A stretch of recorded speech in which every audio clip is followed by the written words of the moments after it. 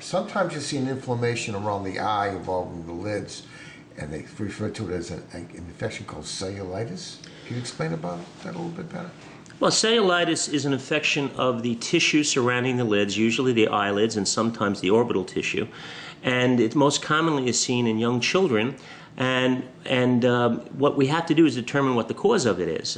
It can be caused by external trauma or a mosquito bite or an insect bite. It can be caused by a chalazion or a sty which has become infected, and it can sometimes be caused by an underlying sinusitis, usually in the ethmoid sinuses.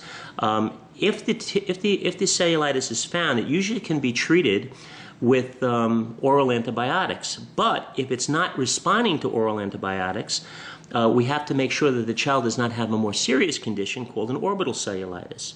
An orbital cellulitis is where the tissue infection extends further back into the eye cone and muscle cone and can actually affect the deeper tissues of the eye and possibly even extend into the brain.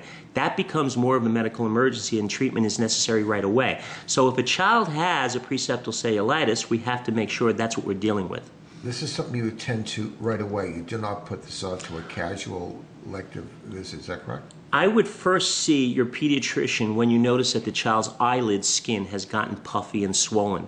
At that time, the pediatrician can determine whether or not it's a serious condition and can be treated just with oral antibiotics. So if you suspect it, you should call your doctor right away. You should call your doctor because we do not want to get to the point where an orbital cellulitis is present.